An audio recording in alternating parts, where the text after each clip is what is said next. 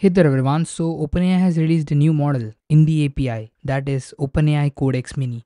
So it's a fine-tuned version of O4 Mini High, basically targeted to use in OpenAI Codex CLI. Anyways, let's have a comparison between these two models to see if we are able to actually measure any difference. Let's first look at the pricing of these models. So if you look at the pricing, it's $1.50 per million input tokens and $6 per million output tokens. And on O4 Mini High, it's $1.10 per million input tokens and $4.40 per million output tokens. So the pricing is kind of very close. If you look at the context, both have 200k context. With that being said, let's get into the testing, guys. Let's get to the first coding question. So the first question is, can you code a dragon using HTML, CSS and JS? Show side view of the dragon and give your best implementation in one single code. Let's send this to both models and let's see what they come up with. Most probably they should give us a very bad response because OpenAI models are not very good when it comes to front-end aesthetics. Okay, we have got the responses from both models. Let's open up in their respective HTML online viewer. So let's preview that. Okay, so this is what OpenAI Codex Mini has come up with. Let's see what O4 Mini High has come up with. Let's open up HTML viewer and let's preview. And I think both are very identical, guys. So saying which one is the winner is kind of difficult. I'll leave it to you guys. You tell me which one is the best. Anyways, let's move on to the next question. The next question is, build absolutely the best implementation of the Super Mario game in a web page without using any external assets and in one single code. Let's send this and let's see what they come up with. Okay everyone, we have got the responses. Let's start with O4 Mini High. Let's open up HTML viewer. Let's paste the code and let's preview it. And okay, that is a working game, I guess. It is a very basic implementation, I have to say that. And we are not able to take the power up over here. Anyways, this is what O4 Mini High has come up with. Now let's look at Codex Mini. Let's copy the code, open up HTML viewer, let's paste it and let's preview it. Okay, so that looks comparatively better, guys. And it also has volume. That's nice.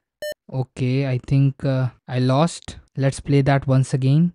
Let's see if we are able to actually take the power-ups. Okay, the power-ups are actually working, guys. You can see if I jump, we are able to take the power-ups. So I think comparatively it's a better response, guys. Purely on the basis of aesthetics. That's a win for Codex Mini. Let's move on to the next question. The next question is, create a JavaScript animation of falling letters with realistic physics. Let's see what they come up with. Okay everyone, we have got the responses. Let's start with O4 Mini High. Let's copy the code, open up HTML viewer, let's paste the code and okay. We do see a ball, but there are no letters, guys. Although the ball is falling realistically, that is kind of okay. Let's see what Codex Mini has come up with.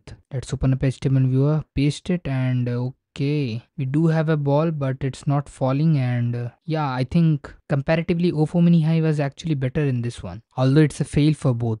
Let's move on to the next question. Okay everyone, we are getting into Python. So the question is, write Python code for a horizontal with an opening. There are two balls inside it and whenever a ball exits, two new balls appear. Let's see which one gives us a better response. Okay, we have got the responses. Let's start with O4 Mini High. Let's copy the code. Let's paste that and let's run it. Okay, right off the back we can see that we see two openings mentioned. So one is open and other one is mentioned in this way. And I think the one on the upside is actually the real one and that's kind of a bummer. Anyways, this is what O4 Mini High has come up with. Let's close this and let's move on to Codex Mini. Let's copy the code, let's paste that and let's run it. Okay, we do see two balls and also they are different in size. Let's see what happens when one ball exits. So clearly now a ball exiting and okay, we have one new ball appearing and I think for some weird reason they are just grouping together. At the top we see the number of balls and also the number of particles. That is not something that we asked for.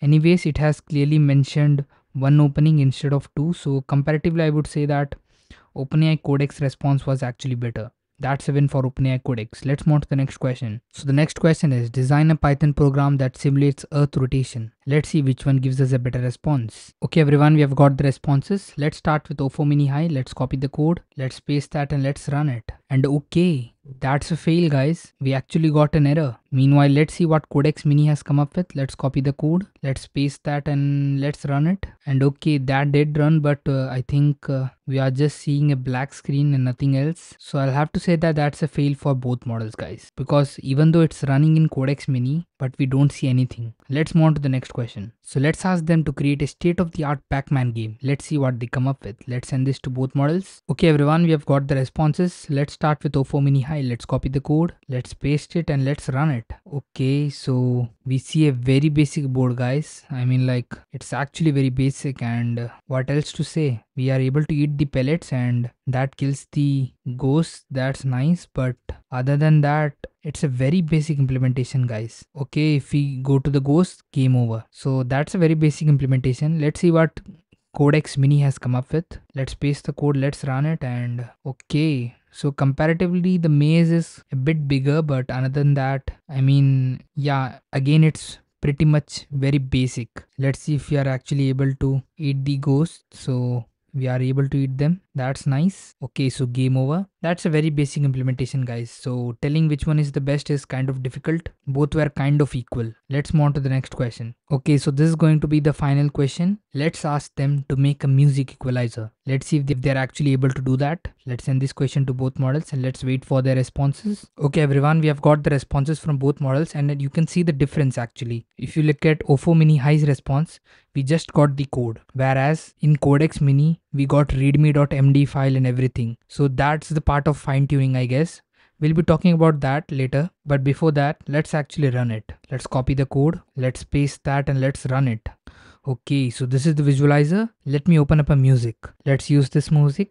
Let's open it up. Okay, the music is loading. Let's hit play. Okay, that actually got crashed guys. So I think that's a fail from O4 Mini High. Anyways, let's see what Codex Mini has come up with. Let's copy the code. Let's paste that and let's run it. Okay, we have got the music visualizer. Let's open up a music. Let's open this one. Okay, so the music has started to play. I didn't even hit the play button. The music is playing but nothing is visible guys. Let's hit stop. Okay, it stops. Let's play. Let's pause. Okay, the buttons are working, but other than that I think the visualization, which was the main task, that is not working. So the main task was visualization, that is not working guys. So based on what we have seen, what can we say? So clearly we can see that there's not much difference. We have seen in all of the questions the performance was very close and there is no big step up in coding, even though it's fine-tuned. The thing where it actually performs different is I think in the formatting. You can see it, it gives readme.md files, and also in some of the previous responses,